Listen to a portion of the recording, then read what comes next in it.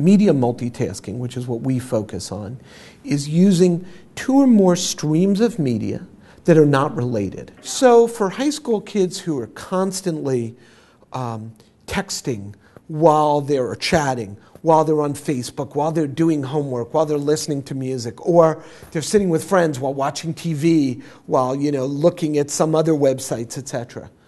Those kids who are doing it all the time are really creating fundamental problems in the way they think.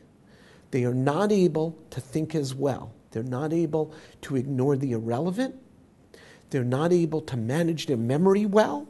And they're even getting worse at switching tasks, even at multitasking. So practice doesn't make perfect. Practice actually makes worse here. One of the few cases where this is true.